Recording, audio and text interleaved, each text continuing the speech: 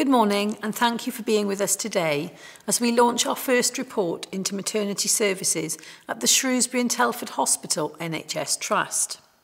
For those of you who don't know me, my name is Donna Ockenden, and I'm the chair of the independent review into maternity services at the Shrewsbury and Telford Hospital NHS Trust.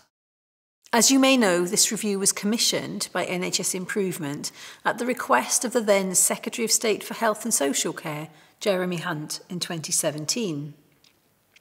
My review team consists of over 50 independent and experienced doctors and midwives.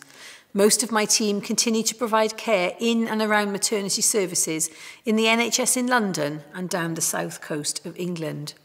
The obstetricians, midwives and neonatologists and other specialists in my team are highly regarded and respected, and I thank them for their significant efforts so far. Today, I would like to express my very sincere thanks to the families who are at the very centre of this maternity review. This first report and all our work that will follow owes its origins to Kate Stanton Davis and her parents Rhiannon Davis and Richard Stanton, and to Pippa Griffiths and her parents Kaylee and Colin Griffiths.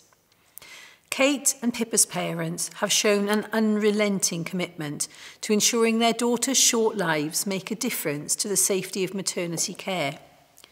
They persisted in their call for an independent review of maternity services at the Trust. Through their efforts, this review was instigated.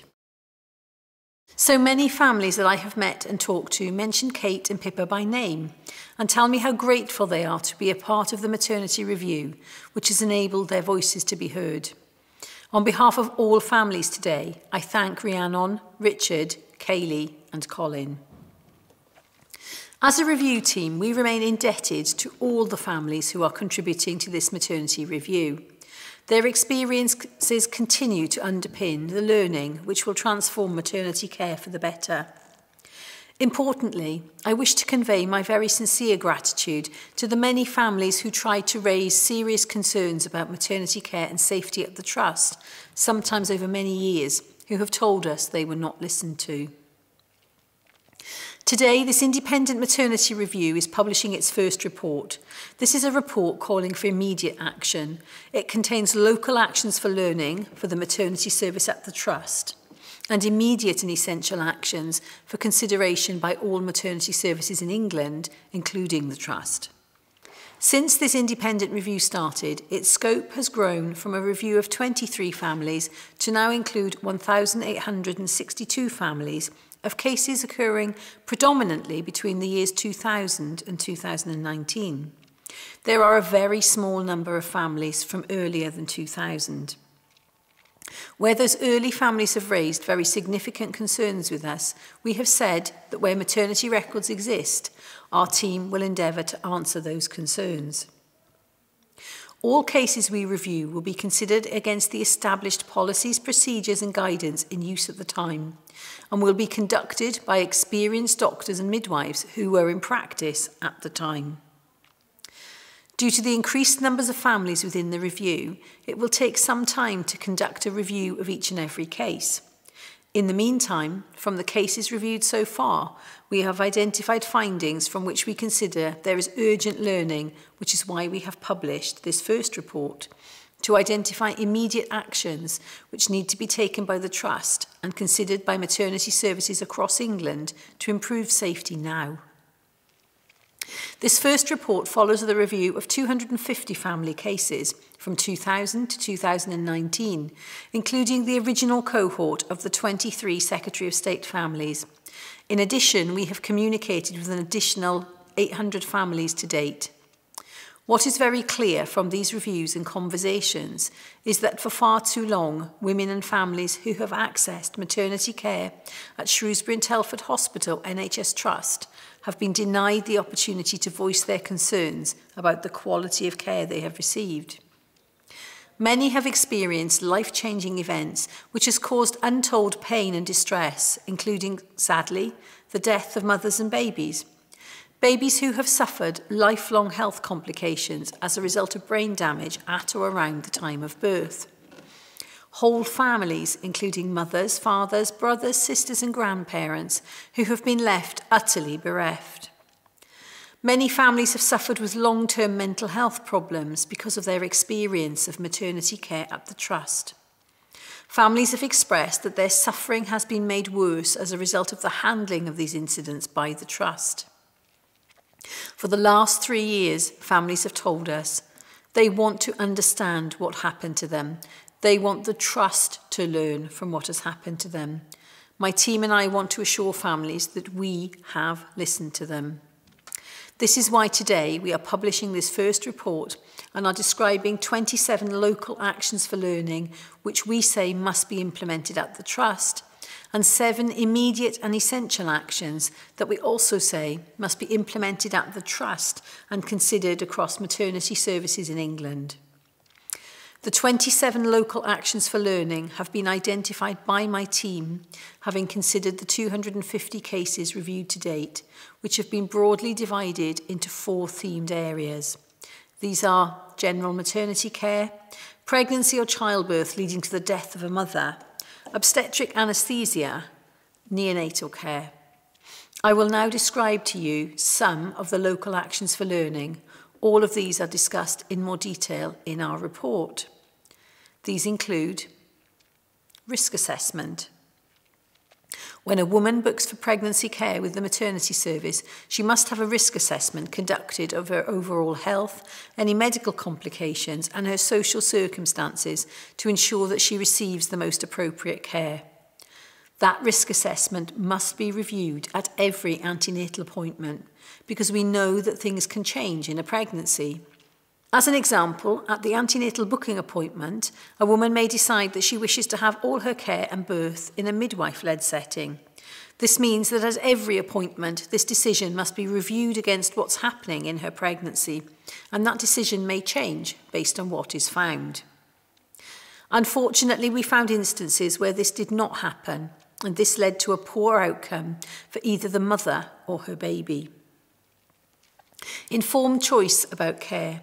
We state that all members of the maternity team must provide women with accurate evidence-based information so that women can participate equally in all decision-making processes and make informed choices about their care. Women's choices following this shared decision-making process must be respected. Fetal monitoring. The maternity service at the Trust must appoint a dedicated lead midwife and lead obstetrician, both with demonstrated expertise, to focus on the development and improvement of fetal monitoring.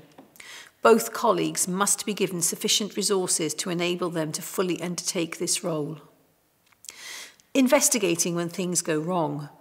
The maternity department clinical governance structure and team must be resourced so that investigation of all cases with adverse outcomes takes place in a timely manner.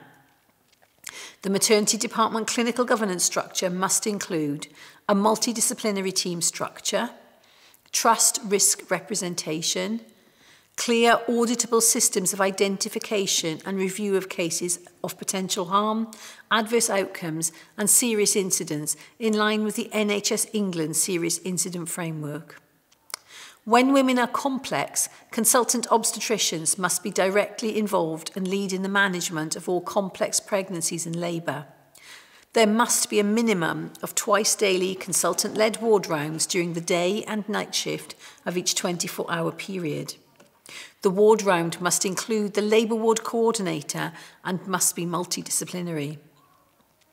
In addition, the labour ward must have regular multidisciplinary handovers. Multidisciplinary emergency simulation training must be attended by all who are involved in providing maternity care. Complex cases in both the antenatal and postnatal wards must be identified for consultant obstetric review on a daily basis. The Trust must develop clear standard operational procedures for junior doctors in maternity and midwives on when to involve the consultant obstetrician. There must be clear pathways for escalation to consultant obstetricians 24 hours a day, 7 days a week. Adherence to this protocol must be audited on an annual basis. Women with pre-existing medical issues must be seen in a timely manner by a multidisciplinary specialist team and an individual management plan formulated in agreement with the mother-to-be. This must include a pathway for referral to a specialist maternal medicine centre for consultation and/or continuation of care at an early stage of the pregnancy, whichever is appropriate. In addition to these 27 local actions for learning, the Trust must also introduce 7 immediate and essential actions, which must also be considered by all maternity services across England. These include: safety in maternity units across England must be strengthened by increasing partnership between trusts and within local networks. Neighbouring trusts must work collaboratively together to ensure that local investigations into serious incidents have external oversight. Maternity services must ensure that women and their families are listened to with their voices heard.